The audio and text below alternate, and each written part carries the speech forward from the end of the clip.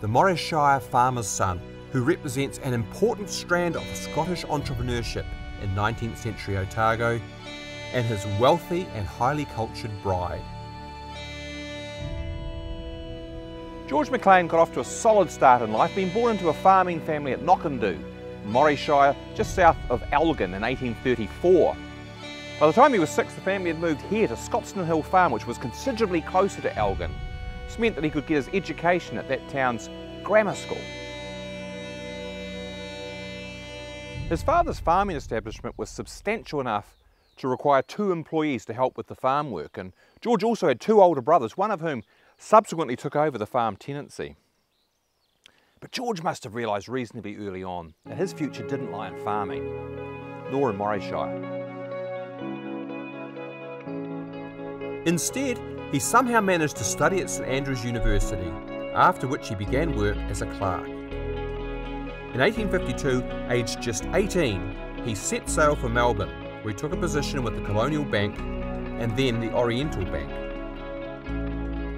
10 years later, he moved to Dunedin to become manager of the Bank of New Zealand.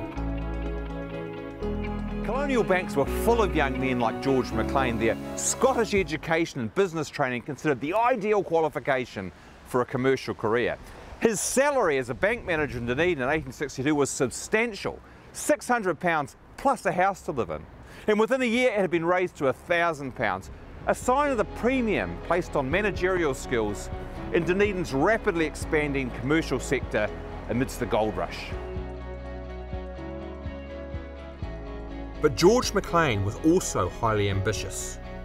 As his obituary noted, he was far-seeing, resourceful and enterprising, albeit with a banker's caution and a strong personality that he brought to bear on everything he did. After just 3 years in Dunedin, he abandoned banking and became a partner in the burgeoning mercantile firm of J and E.B. Cargill, who had wide-ranging interests as general merchants and stock and station agents. As Cargill and McLean, they were the local agents for the Albion Shipping Company, which dominated the transport of wool from here to Britain and of immigrants from there to Otago. In 1867, George married Isabella Holmes, one of the daughters of Matthew Holmes, an Ulster-born Dunedin businessman who was one of the richest men in New Zealand through his extensive land holdings and also a significant political figure. Isabella Holmes was born into a wealthy home in Victoria, Australia in 1846 and spent many of her formative years in Australia and Scotland. She and her 2 sisters were tutored privately in art and music before being sent to a finishing school in Paris. The family moved to Dunedin in 1864 and settled at Anderson's Bay, where Sintra was built, a 21-room mansion, one of the first of the grand houses built in this area. Isabella and her siblings were a sparkling addition to the upper levels of Dunedin society, and winning her hand was a real feather in the cap for the farmer's son from Elgin.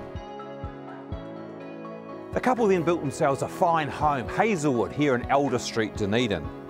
George then followed his father on to politics, first on the Otago Provincial Council, then in 1871 he entered Parliament. He served as a minister in various governments until 1881 when ill health forced his retirement, but he was subsequently appointed to the upper chamber, the Legislative Council. In 1886, during a very volatile period of New Zealand politics, he was actually invited by the governor to form a government, but declined in favour of Robert Stout.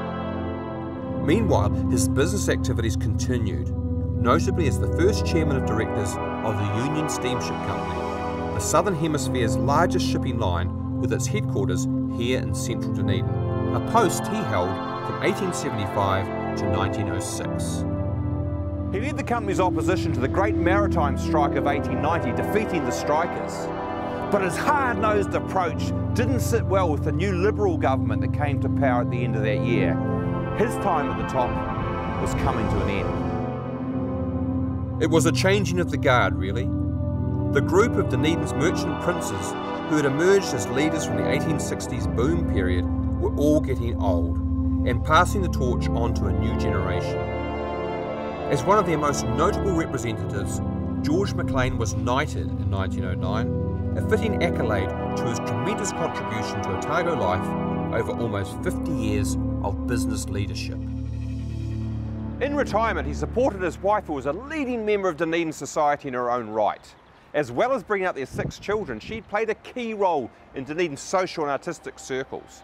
She was a foundation member of the Dunedin Public Art Gallery and helped it build its own premises here in 1907. That original art gallery building is now part of this museum complex, so it seems very appropriate that Isabella should be smiling down at this, right beside her great contribution to Dunedin's cultural life. George McLean died in 1917, aged 82, and Isabella in 1923, aged 77.